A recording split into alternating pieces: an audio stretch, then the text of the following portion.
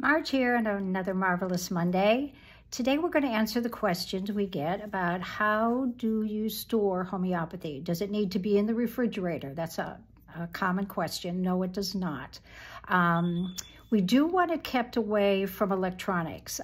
For example, somebody called me one day and said, can I put the homeopathy on top of the microwave? And my answer is that the only place you have to put it? So we don't really know if it can go through a scanner at the airport. We don't, there's no studies that I know of that determines whether it interferes with the effectiveness of it or not. My philosophy is to err on the side of caution.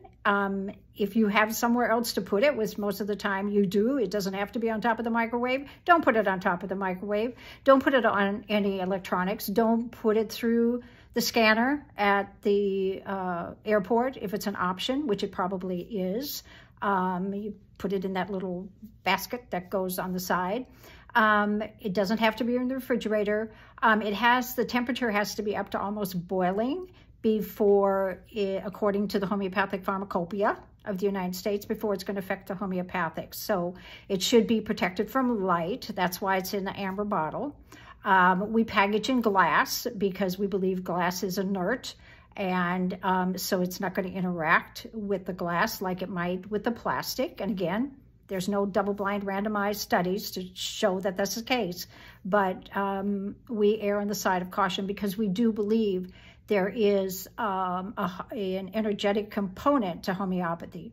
So it doesn't have to be kept in the refrigerator. We do want the cap tightly closed each time because the alcohol is in there as a preservative.